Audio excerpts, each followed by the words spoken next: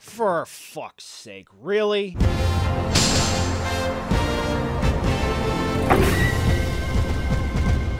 Hello ladies and gentlemen of the internet, it's RJ, and today we'll be taking a look at the Bandai Tamashii Nations SH Figuarts Kamen Rider Black.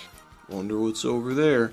Anyway, starting with articulation, it's probably the most impressive aspect of this figure. However, the neck and the head are pretty standard fare.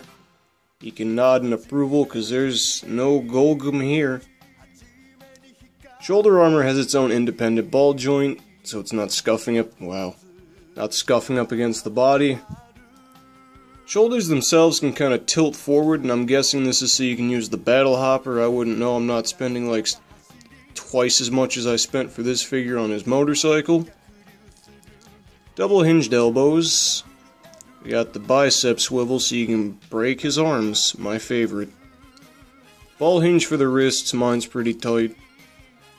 Instead of a pull-down system for the chest, it's just a series of ball joints. And you have these fleshy bits to cover up the gap. That's a great image. Pull-down hips, thigh swivel, double hinge knees, hinge for the ankles as usual, and the always useful toe hinge. Moving on to detail, it's absolutely remarkable. We have the compound eyes, they look incredible. Glossy black finish for the head, we have the stripes. We have this one in the middle, I don't see any paint dripping out, which looks nice. Some detailing on the back with these silver bands.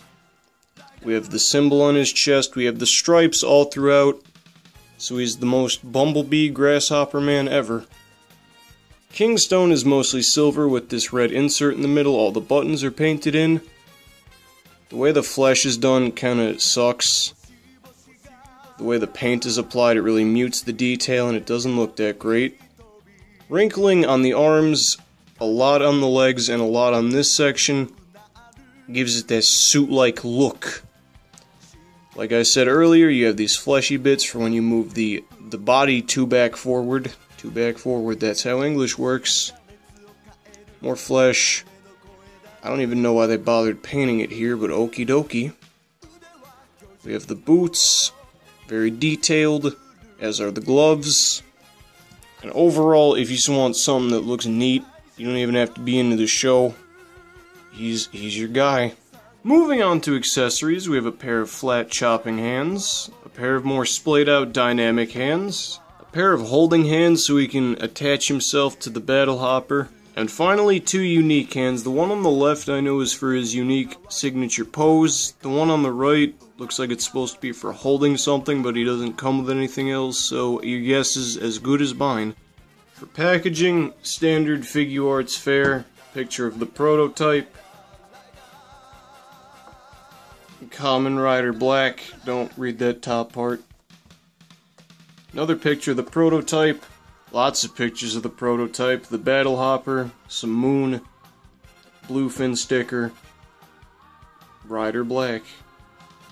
And here's a weird photo negative picture of the prototype. Moving on to scaling, here's Black with some of the Figuarts Dragon Ball Z releases, namely two of them. Here he is with some Monster Arts figures. Finally, here he is with some Ultra Act releases. As you can see, he's significantly smaller than both of them, even Mebius, and he's crouching.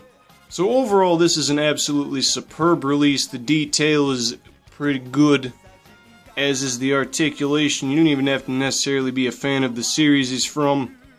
If you just want something cool to look at, or fiddle around with the articulation, if you want something cool to look at, just get a vinyl figure. Fairly cheap. I think he's still at retail at around $35.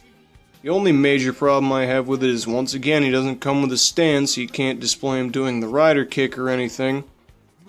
But if you just want him for generic action poses, or if you happen to have stands laying around, this should be on the top of your list. Very good figure.